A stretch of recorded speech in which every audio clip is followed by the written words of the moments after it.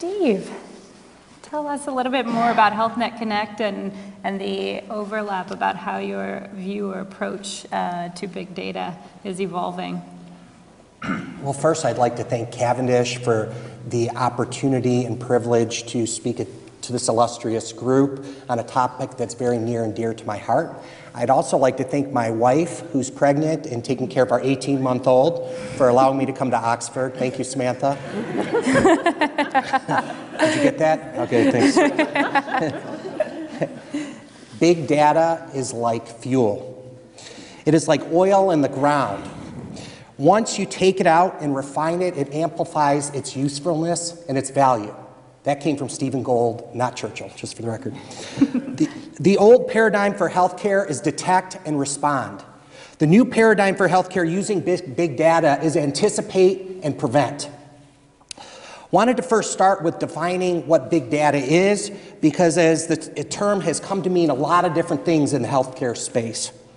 Healthcare produces large amounts of clinical, financial, administrative, and genomic information.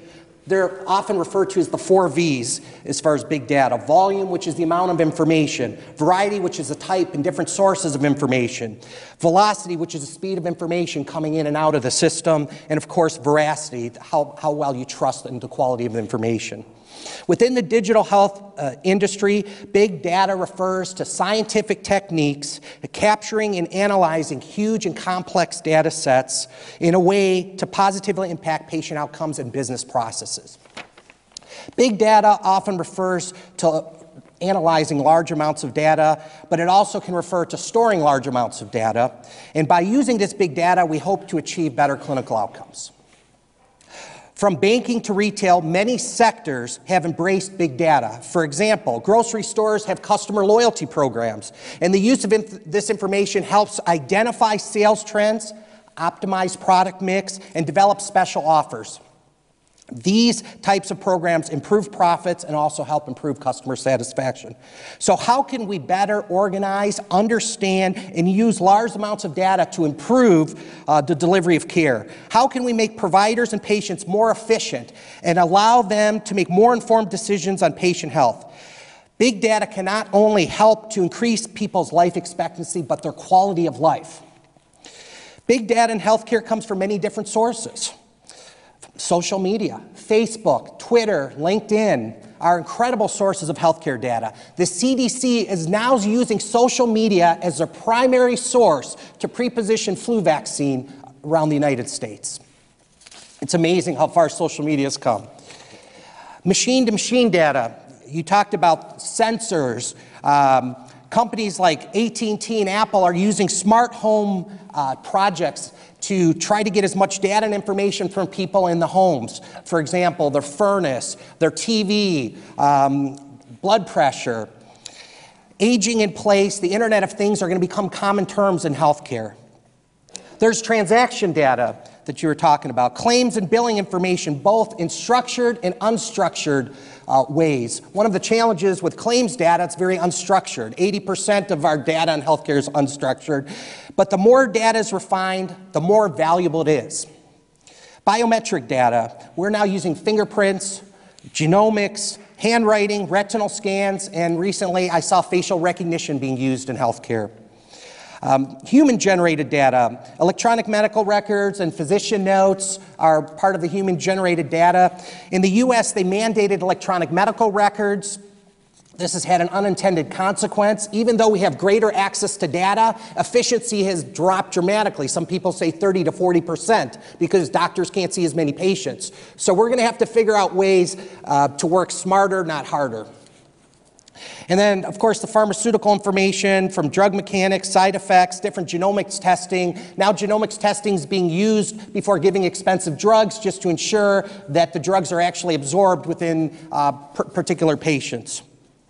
So there's lots and lots of data out there. Industry trends show that big data is growing tremendously. R&R research says that it's growing 23% annually, and that it'll be a $10.8 billion industry by 2017. McKinsey estimates that if we use the potential of big data to save us money, in the US, we could save $300 to $450 billion annually. How do we get there? What are the keys for success in utilizing big data? Well, the first thing, I believe, is to paint a picture. Big data is way too numeric, it's way too complicated. 80% of people learn best by seeing pictures. Data needs to be packaged in a way that people can understand. People are going to have to take more responsibility for their health care, and the only way they're going to be able to do this is to get relevant data in a way that they can understand it. The other thing that's going to be important is understanding variation. Deming advocated for the elimination of all unnecessary variation in processes.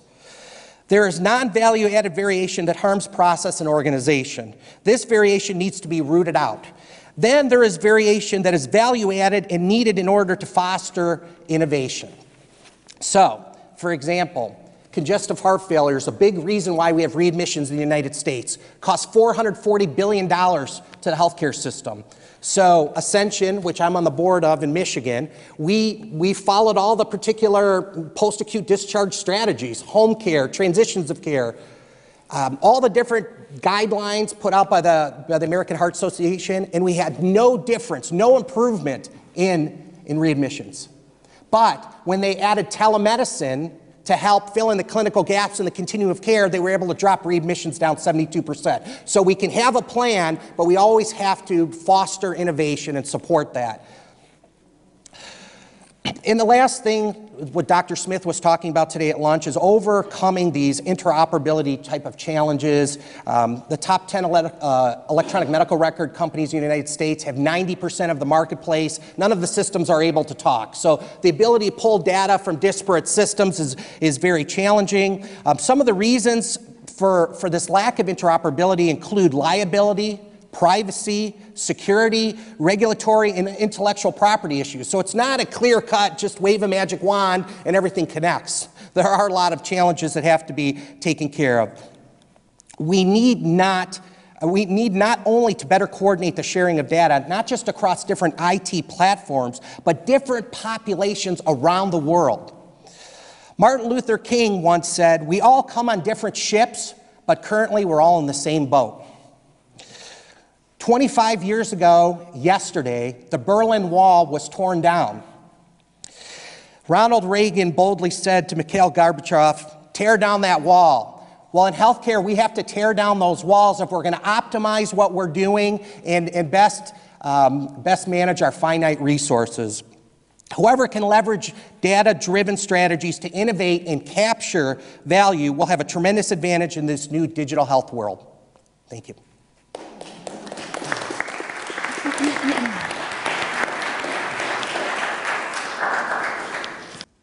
A question that I had is, with the onset of digital health, mobile health, whatever you want to call it, and all this new data coming in, and specifically from patients who are now empowered with these devices, what I've seen is almost a leapfrogging, where the patient actually has more data than the doctor knows what to do. So how are we going to, or what are your thoughts with regards to primary care physicians who have all these different diseases and all these different things that they have to worry about, and they can't really be an expert in any of them, specifically with chronic diseases?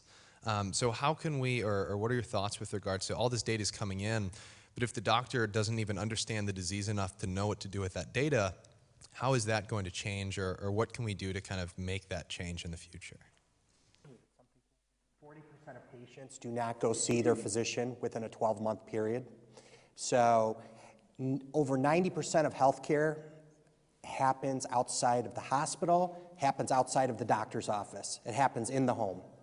So I think, the ability to get that type of information and aggregate in different ways is one thing. I think another critical element is tying in the incentives so that doctors have an incentive to do this.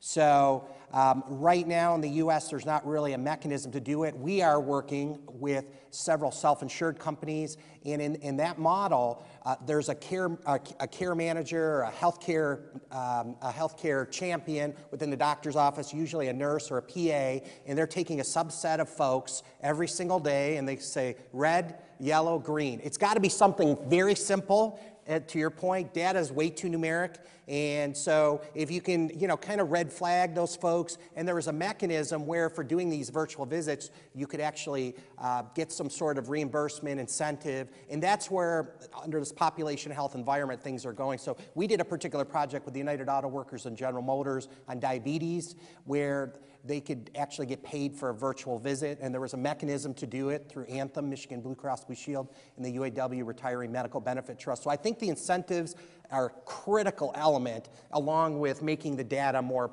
I guess, real. Well, and understandable, actionable.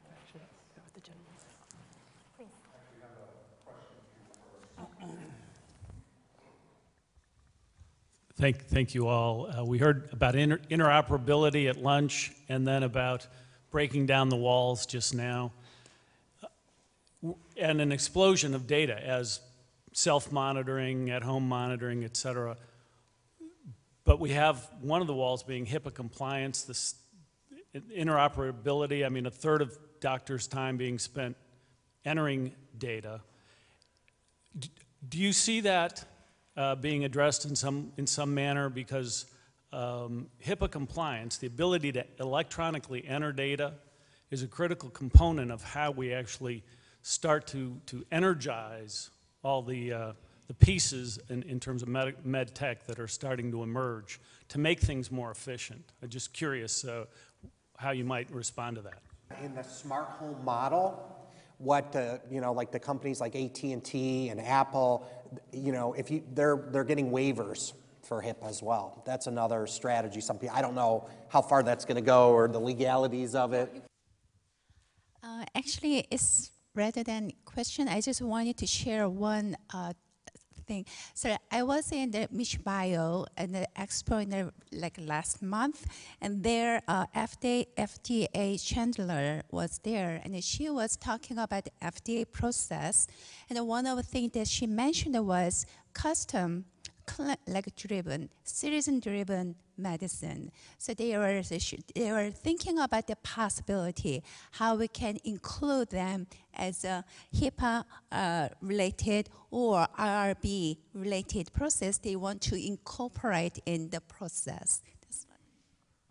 Can I just say something about the FDA process? Is that now also with telemedicine technologies out there, you're not going to need as big of a population to do these studies, because compliance in these studies and gathering data is challenging. Sometimes I know people drive hours just to participate in these studies, and I think, using new technologies, I think you're going to be able to get the amount of data that you need to make the FDA and whoever else powers that be more comfortable that, the data and information you have, is where it needs to be and stuff. So I think technology is going to impact that process as well.